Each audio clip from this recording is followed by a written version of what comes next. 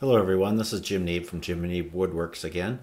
Today I'm going to do a really quick video just to kind of show you how a CNC machine can really help, a CNC router specifically can really help with even a simple table. This table is just really just a stand for a fairly heavy bronze statue or sculpture. It's a quarter circle with four thick legs. It's a 8/4 black walnut, so it's a pretty straightforward table to make with any method. They're just mortised. The legs are mortised into the top.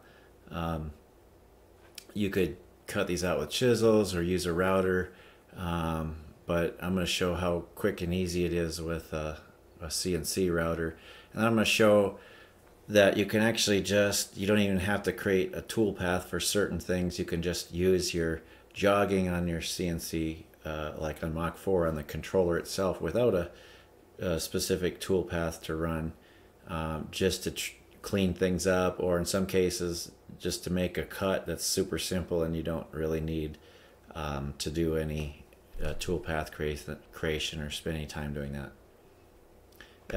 Hope you like it. If you do, please hit the subscribe button. Thank you. So this is a time lapse cutting out the mortises into the bottom of the table, and then it's going to cut the perimeter profile out of the top. This took approximately 20 minutes if I remember right, and it cuts it perfectly. Versus having to cut it out with a bandsaw or cutting the mortises out with chisels.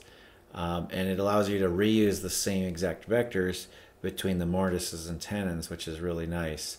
I'll show the tenons coming up here shortly, but always remember to leave a little bit of tolerance for a fit. You don't want a perfectly tight fit that has to be hammered in, and also remember that when you put glue in there, it's going to be a little harder to get in. And if you live somewhere hot like where I do in Phoenix in the summertime, that glue can actually set up pretty quickly, so you don't want too tight of a fit, because if you end up having to hammer it in and only get it part way, you may not get it out again, and you don't really want things to fit that tight. You could split the wood or something. So I generally want to leave like 5 or 6 thousandths at least, in even 10 or 15 is fine.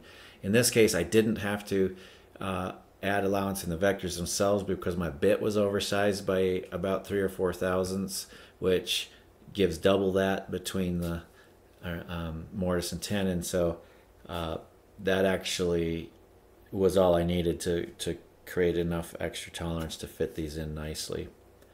So now let's go to cutting out the mortises, or sorry, the tenons. Okay, in this clip we're machining the tenon for the back leg. The front legs, the 3 front legs, only have one brace behind them. The back leg has a brace on both sides. You can see that the 2 braces are dovetailed into the main leg. I find those are actually easier just to cut on the router table. So I didn't use the CNC machine there, because on a router table you can just cut that first dovetail into the leg and then slide the braces by to create the pin piece much quicker on the router table and get a really good fit. So that's how I did those.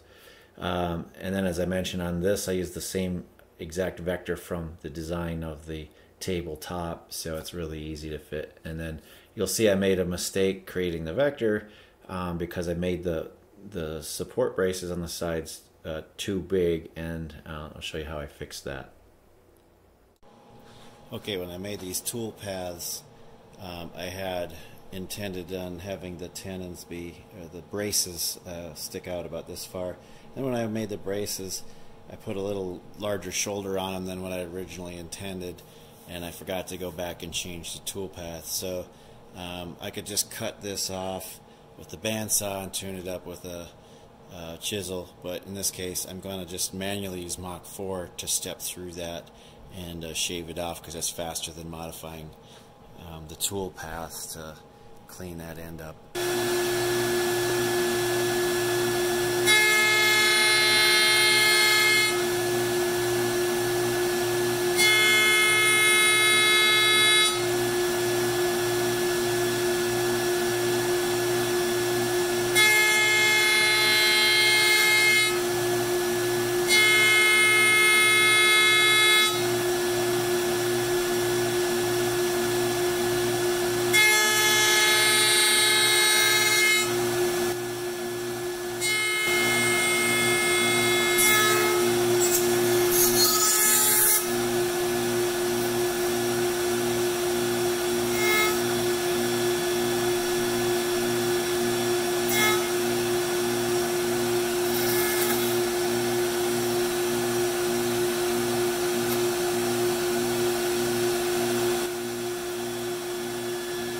One thing to remember when you're doing this manual trim using the jogging is to set your jog rate down to a very low percentage so that you're not going too fast and get a lot of chip out. So in this case, my normal jog rate is like 600 inches per minute, so I just override that in the Mach 4 jog rate slider, set that to like 5%, so I'm kind of running it, I don't know, like 40 inches per minute or something like that, which is kind of my normal machining speed for the G-code file. So this works pretty good. It's a little quicker than taking out a chisel and shaving off the end after a trim with the bandsaw or something like that. But you just have to be careful that you don't jog too fast and go tear out the end or something. I did that on my first one, so learned that the hard way. And here's the final table. I finished this with satin Minwax polyurethane. That's what I use on almost all of my projects. I usually wipe on 2 or 3 coats with the wipe on poly and sand with 400 grit in between, and then spray the last coat or 2 with the aerosol cans of the same product. I like the satin finish. I don't like the glossy finishes on wood typically, unless I'm making a tabletop or something that I really want to be flat with no pores showing. Then I'll put it on heavy and maybe use semi-gloss. But the gloss just doesn't look right to me, and it also leaves kind of a stickier skin. It's harder to sand correctly and stuff. So I like the satin. It seems to dry a little faster as well. So this is the final table. It turned out pretty nice, I think. You know, some people don't like machine cut dovetails or machine cut mortise and tenon joints and stuff. I really like them just personally because they fit perfectly. Okay, if you like this video and you like this kind of video, please subscribe. It really helps me out. And feel free to ask questions or leave comments on future kinds of videos, or just if you have questions in general about the video. I always answer them, and I like to see what people think and see how I can improve, or new other topics in general, CNC or woodworking kind of things or whatever. So I look forward to any feedback, and please subscribe if you like this kind of thing. Thank you.